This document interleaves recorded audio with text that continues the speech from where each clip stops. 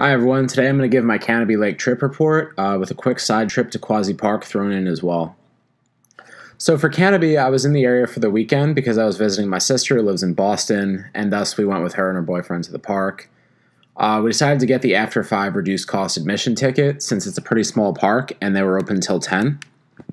I'd recommend this because even though the park was crowded, we often waited around 40 minutes for some of the coasters and other rides. The park really just isn't that big, so you shouldn't have a huge problem getting on all the good rides. Okay, I'll jump right into the coasters. So, first we went on the Yankee Cannonball. This is a PTC wooden coaster from the 1930s. Not too impressive on paper at 63 feet tall and a top speed of 35 miles per hour. Overall, I'd say I enjoy the ride. I sat towards the back of the train, and it had some nice floater airtime throughout the layout. The trains had those buzz bars instead of the typical ratcheting lap bar, and they really contributed to a more out-of-control feeling on some of the hills. But overall, this ride still isn't that intense. It was also pretty smooth for a wooden coaster. I'm going to give this ride a 6.5 out of 10. It isn't really bad at any one thing. It's just really not that impressive at anything. But it's still a good coaster for a smaller, more regional park, which Canobie is. Next, we did the corkscrew. And this is a pretty much a generic arrow corkscrew with a bank turnaround after the lift, a decent first drop, and 2 admittedly rough corkscrews before hitting the brake run. I really like the view of the lake from the top, but other than that, it's a fairly basic ride that doesn't really justify the 40 minutes we waited for it. And I'm going to give it a 4 out of 10. Next was far and away the best coaster in the park, which is Untamed. And this is a Gerstlauer Eurofighter, really only one of a few in North America. The only other one that I've been on so far is the Mystery Mine at Dollywood, which I would say that I like, but I don't quite love. I felt that Untamed was better in some ways and worse in others. I really enjoyed the layout on Untamed, definitely better than Mystery Mine, where I felt like there was a lot of wasted space. In terms of theming, this ride sort of has theming.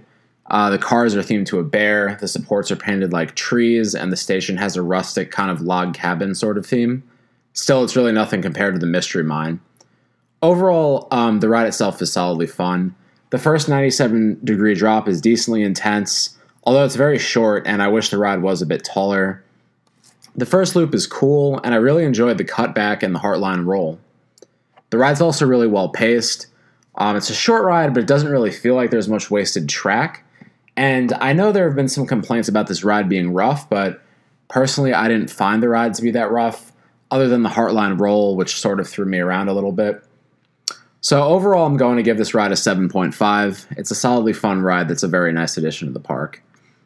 So in terms of other rides, I went on the Mine of the Lost Souls dark ride, which was just kind of bizarre, honestly.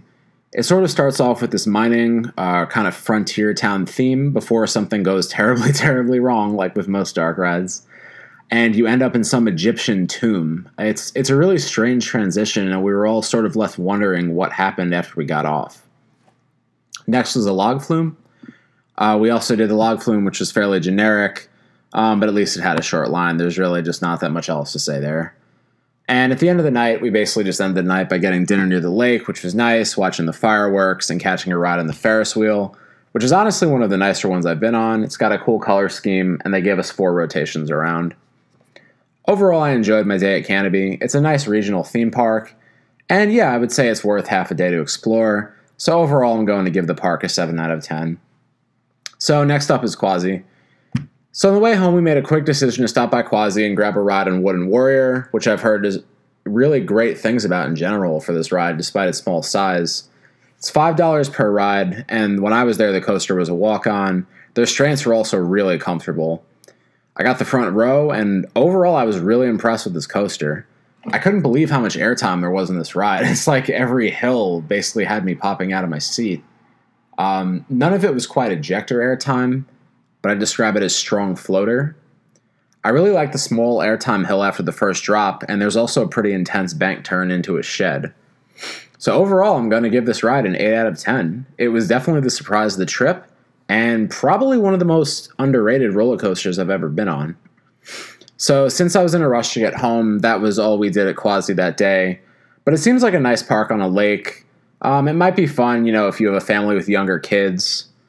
And yeah, that was it for the trip this last weekend. Thanks, guys. Thanks for listening. Tune in next time for more reviews.